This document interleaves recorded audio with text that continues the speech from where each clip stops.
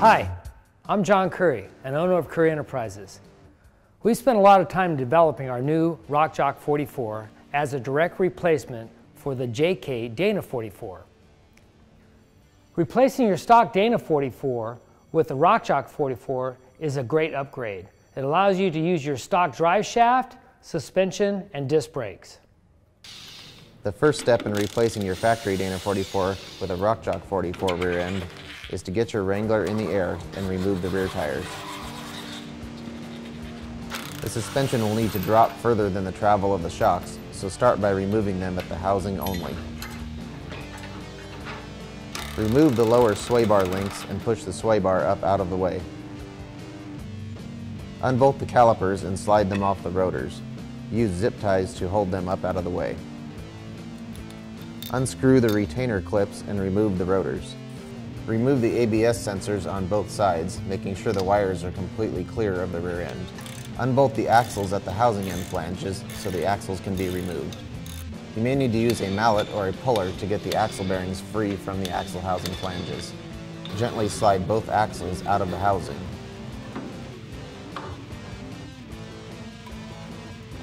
To remove the e-brake cables, compress the spring and pull away from the housing bracket. Disconnect the e-brake cables from the brakes on both sides. Slide the brake backing plates off and set them aside. Remove the e-brake cables from the housing and let them hang out of the way. Next, unbolt the drive shaft.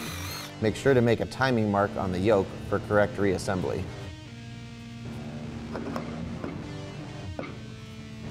Unplug the two sensors on the housing center, disconnect the vent tube, and place them out of the way. Remove the bump stops on the housing if equipped. Unbolt the track bar at the housing only and zip tie it up out of the way. Next, unbolt and remove the spring retainers. Unbolt the lower suspension arms at the housing only and swing them out of the way. Make sure the housing is supported well so it doesn't move when the arms are separated. Lower the rear end down far enough so the springs are completely separated. Unbolt the upper arms and once again make sure the rear end is supported well so it doesn't rotate. Now your factory Dana 44 is ready to be removed.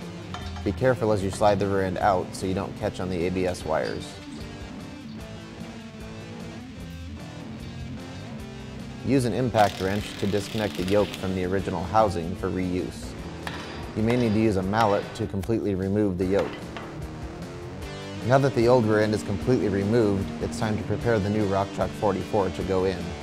The new RockJock 44 comes standard with a U-joint type yoke, but will also work with the original yoke. To use the original yoke, use an impact wrench to remove the supplied yoke. Use a mallet to tap the factory dust shield off of the original yoke. Place the factory yoke onto the RockJock 44 pinion shaft. Use red Loctite on the threads of the nut and use an impact to tighten. Slide the new RockJock 44 back under the Jeep, being careful not to catch on the ABS sensor wires. Lower both upper suspension arms into the housing brackets and tighten. Torque the upper arms to 85 foot-pounds. Next, place both lower control arms into the housing brackets and tighten. Torque the lower control arms to 90 foot-pounds. Raise the new housing up into the Jeep until the springs seat in their cups. Reattach the spring retainers on both sides and tighten. Reattach the bump stops on the driver and passenger sides. Place the bottom of each shock into the new housing and tighten.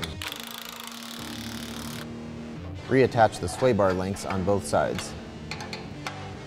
Lower the track bar down to the housing bracket and tighten. Torque the track bar to 90 foot-pounds. Plug the vent hose and the two sensors into the new housing. It's easiest to slide the backing plate onto the axle before trying to put the stock axle back into the housing. Apply a small amount of grease into the axle bearing flange and slide the stock axle into the new RockJock 44. Evenly tighten the axle bolts so the backing plates seat properly.